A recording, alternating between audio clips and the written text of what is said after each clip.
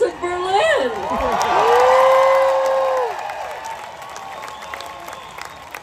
Every year's amazing now.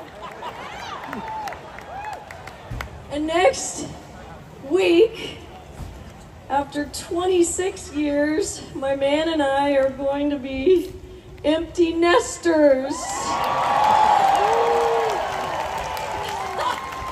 Our daughter is going off to university. It's bittersweet, but I'm realizing that we can have date nights at home now.